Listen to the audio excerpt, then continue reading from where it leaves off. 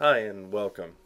This video is going to go through all of the QuickBooks settings that we have in SI 2015, and these settings relate to how items are created over in QuickBooks and how estimates and purchase orders are sent over to QuickBooks. So we'll start by going up here to the Start button, go to Setup and Control Panel. And if you scroll down a little bit out here, you'll see that there's a QuickBooks Settings button here. Double click that and that will open up this form, and this is what we're going to go through here. If you have not already done so, the first thing you're going to want to do is to map your accounting file path, and this is the path to your QuickBooks company file. It doesn't have to be on your local machine, it could be on a server on your network, but you're just going to hit this little browse button here and then you'll browse out and find where your QuickBooks file is located. And then of course then you'll make the connection to QuickBooks. You may have already done that. If not, that's covered in another video. We only support 3 different regions of QuickBooks. That's US, Canada, or the UK. So you'll pick your region. And then this is a big step here, is deciding whether you're going to do inventory or non-inventory items over in QuickBooks. Now regarding System Integrator 2015, as far as our functionality goes, our software does not care whether you choose inventory or non-inventory as your default here. There's also service in the list. This is usually not a default though. But what will affect this choice of inventory or non-inventory will be the item format down here. So we're going to look down at this here for the 3 fields that you have. There's actually 6 because there's a length in there. But you can build a hierarchy of items in QuickBooks. Maybe that's not the best way to say it. You can make your item numbers be hierarchical inside of QuickBooks, and I'll show you what I mean by that. The default here is manufacturer as item format field 1, and there's 30 characters set, and the second item format field being the model number, and then 30 characters. So what this item format is for, actually, is for creating items over in QuickBooks. Every product that you add to a project inside of System Integrator 2015 and you want to push over to QuickBooks will need to be either linked to an existing QuickBooks item or a brand new one will be created, and you'll get to pick your accounts and all that. But this will be the format, and again, this is just the default one here, manufactured model, and I'll show you what that looks like over in QuickBooks.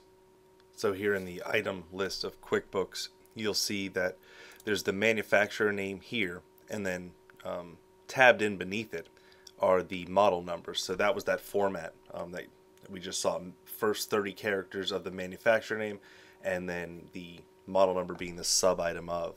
So if you open up one of these actually in QuickBooks, you'll see that this is marked as a sub item of. And why this matters, the format is obviously personal preference, how you want the items to be created over in QuickBooks and how you want them to appear. But if you're using the sub item of, which means more than one field to identify a product that has this look to it, then you are committing to all inventory parts or all non-inventory parts. You can't have a mix when you're using the sub item of. So that's a QuickBooks rule. So you've got to follow that as well. But you're not committed in our software to pushing over 2 levels if you don't want to. You could go down to 1 level if you choose to. Okay, let's go back to SI 2015 and reopen these QuickBooks settings here. And so what you have a choice of here, if you wanted to go down to a single level, you could of course clear this out. I'll show you the choices in here. The fields that can be pushed over are manufacturer, model, category, and part number. And of course there's a none here if you want to get rid of it and just do 1 level, or as you can see you could do up to 3. So for instance, if you are comfortable with the sub item of format, maybe you want to first see your items in QuickBooks organized by category, then manufacturer, then model, and we'll put 30 characters here because that's the limit in QuickBooks. If you save that and then push an item over to QuickBooks, I'll show you what it looks like. And here in QuickBooks you can see here's the category followed by the manufacturer followed by the model number. So that was that 3-level example. So once again, anytime you're using sub item of, you're locked into all inventory or all non-inventory. So your choice if you want to use that multi-level or not. If you're not using it, you'll likely just use the model number or the part number as just the single field that you push over. Alright, back over here to SI, and real quickly let's go over to the catalog. And just because I've been mentioning the part number field, let me open a product here. This is the field I'm referring to. So the fields can go over manufacturer, model, category, or this part number. Some of our users use this for an internal SKU that they have. Others use it for a vendor number, or it might be the actual manufacturer part number that you have to order by. But your choice if you want to use that or not. And while I'm here in the Product Explorer, we don't have to go back to the control panel to deal with QuickBooks Settings. We can just launch that here and continue talking about formatting.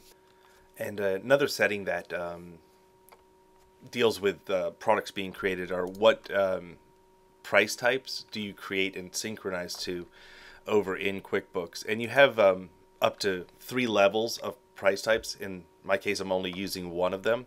But here, if you manage your product price types, you may be using more than one, and you can choose which one you want to transfer and synchronize to QuickBooks. Go ahead and close that out. So now back up here to the estimate section. This is where you can choose.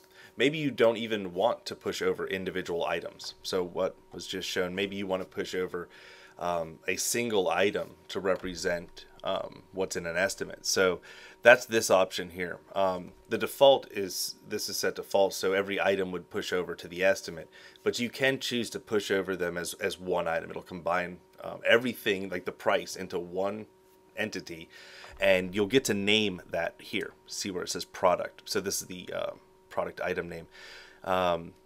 So if you'd like to do that, you would set this to true.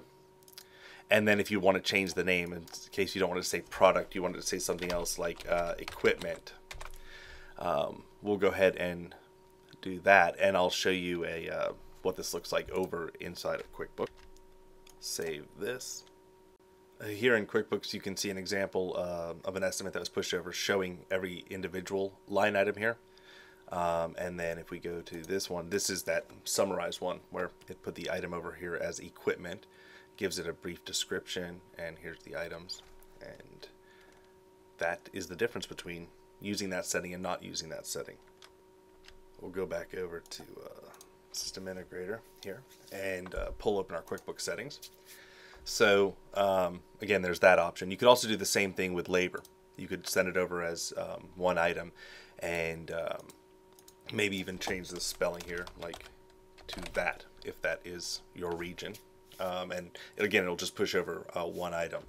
There's a couple more labor settings to talk about here too, like this phase labor item format. When you set this one above to true, that pretty much eliminates this setting down here. So for now, let's go ahead and set this to false. And we can leave that spelling change there. But this list here, there's 3 options. You can export labor as one item, which is similar to the one right above that setting there, where labor will go over as just one line item to a estimate in QuickBooks. Or you could break it out by each phase, and of course the phases that I'm referring to are generally in our software rough in, trim, finish, and programming. And then if you really want to get granular, you can export each phase and subphase as an item. And in this case, our phases have 4 parts to them if you're using them, and meaning the rough-in phase, there's a baseline for base labor, there's miscellaneous, management, and design. I'll show those in just a second. So there's 4 sub-phases essentially for each phase. So if you're using a job that had rough-in, trim, finish, and programming, and you're using all 4 of those sub-phases for each one of those phases, you'll get 16 line items for the labor. It'll break it out for you that much over in QuickBooks. So this is the default. We're not sure you're going to want to go that granular, or even if you're using sub-phases in our software. But a popular setting for this is to either export just each phase, so it breaks it out into the 4 or 5 phases in the job, or just one item. And I'll show you examples of all of these in just a second here. We'll quickly just save this setting and run over here and look at phases. So what I was referring to a second ago, here are the phases for charging labor per item in the software. So this, in my case, if I had a job with all 4 of these, I could get a list of all 4. Or if you are using the base miscellaneous management design here, those are the sub phases that would show up. So again, I'll show you an example of some estimates over in QuickBooks with those settings. So here in QuickBooks, this first estimate here, this has the labor over as a single item. So here at the very bottom, you can see that there's just the 1 item for the labor. Here's the same estimate pushed over, this time showing the phases that are in this project. In this case, there was just finish and trim labor, but it's just showing the phase, not the sub phases. And this one is the very granular one, where for the trim phase and the finish phase, it's showing the sub phases as well, the miscellaneous, the management, the design time. There's also another setting that I'll mention here and then go back and show you. It's the short description versus the long description on your estimates. And and this is a setting back in this system integrator, like I said, I'll show you, but this is short descriptions, this is short descriptions, and this first one is the long descriptions. The long description is the default, so you're likely going to want to change that possibly to the short description. Otherwise, sometimes depending on what your long description is inside of SI, you may get something like this in your estimate over in QuickBooks. So that setting that I'm referring to, if we go back here to the Product Explorer, let's go to QuickBooks Settings. And it's down here. Options, use long descriptions. So you can see this. When estimates are created, use the long description, set to true. You can change that to false. And that's what I did for those 2 examples a second ago when we were talking about labor. So that's a nice option there. There's one more setting really regarding labor, and that is right here, export labor as items. And the default is false. And this is referring to labor items. So normally labor items just get grouped into the phase labor, and it becomes just either one big labor line, or it'll be broken out by phase as we just demonstrated. Labor items don't generally go over as single items and display as their own entity inside of the estimate. But if you'd like to do that, you could set that to true. And what we're referring to here is, if you take a look out in your catalog, you have your managed labor. And these are your labor items in the software. And again, if you want these to go over as single items, you can do that. All right, let's go back to the catalog here. QuickBooks and QuickBooks Settings. Export OFE to estimates. So the default here is false. OFE meaning owner furnished equipment. So again, we generally would not think you'd want to push these over, but the thing about OFE is the labor that's associated with owner furnished equipment, if you've added any, will be pushed over. That's how OFE works. We generally don't charge for the product itself, but the labor will still be charged. But if you'd like the item itself to go over with its 0 value, again, it's going to have to be created in QuickBooks depending on your settings there, but we'll push over the OFE item if you'd like. And let me show OFE real quick for those that may not know it. Pull up a project here and pick any product here, like the speaker. If this was already there, a pre-existing in-wall speaker, on the price type here, you always have the option of marking something as owner furnished equipment. And in this case, well, I don't even have a price on this in this job, but here, let's put a price. I don't know what this costs, so I'm guessing. Just throwing that in there. As soon as you mark this as owner furnished equipment, it'll zero out the price, but it keeps the half an hour of finished labor assigned to this. So that's what I was referring to. It'll still charge labor, but that's an OFE item. And now back here to the QuickBooks settings. If we take a look, some other options here are just overrides for the default names that are going to be exported to QuickBooks. If you're using any of our price adjustments, there's 3 of them in the software. There's the product adjustment, the miscellaneous parts adjustment, the labor adjustment. Those are percentages that you can add to a project based off of the top 2 equipment and the bottom 1 labor. Those will go over possibly as separate line items. That's this setting down here. Price adjustments on separate line items. The default being true. These would create their own line items at the end of your estimate over in QuickBooks. If you set this to false, though, that then whatever you put here won't matter. They're not going to go over as separate line items. The adjustments will just be rolled into the price of each item that goes over to QuickBooks. So you'll have your preferences there on how those push over. And let me show you the settings I'm talking about here for these price adjustments if you're not familiar. Let's see. Under your control panel is where you can globally set those, but since we have a project open here, we'll just go look within this project. Under your settings tab, there is a price adjustments option here. In this case, not being used, but this is where you would set the percentages if you wanted to add a product adjustment, a miscellaneous parts adjustment, or a labor adjustment, either positive or negative. You could add a discount this way with a negative % here. But those are the settings that we were referring to in QuickBooks. So back here to the Product Explorer, let's pull this back open once again. Just a few more settings to discuss here, and we'll be done. The purchase order options here. Oh, I missed one, didn't I? Miscellaneous items. Miscellaneous items are also those entities that are within projects that you can add. The untaxed items, again, this is just deciding if you're going to, what you want to call that over in the QuickBooks estimate. Sorry about that. Let's show that. Let's pull up a project here. Miscellaneous items, of course, being these. They're items that you add to a project that are not in your catalog.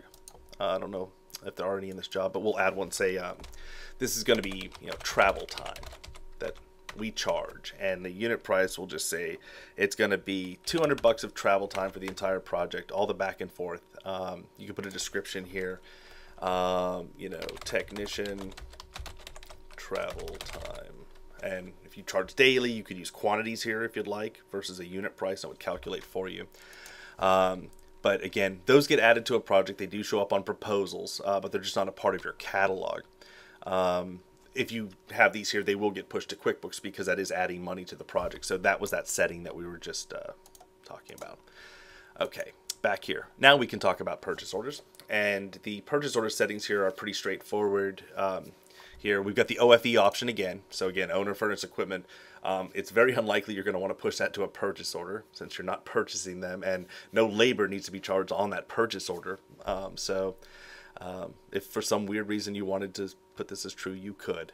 This is the only real setting here is the purchase order, item order status. And if you take a look here, these are the order statuses that we have inside of our software. And what we'll do is we'll mark the products inside of the project whether it's been ordered or not. As you can see, you can manage your order statuses here. And you may have changed this word from ordered to something else. So you'll be able to set that here. And that's, again, when you push a purchase order over to QuickBooks from our software, we'll just mark the products as ordered. For those not familiar with that, let's pull open this project here. And I'll open up, again, any product here. Inside of a project, there is an order and install tab here that marks the order status, if it's been ordered, what order number it would go in. This is automatically also fills in from pushing to QuickBooks, and then the order date here.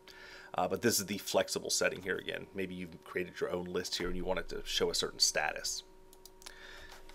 And last but not least, for QuickBooks settings, is this add package name to description and estimates. It's set to be false by default if you want to set that true.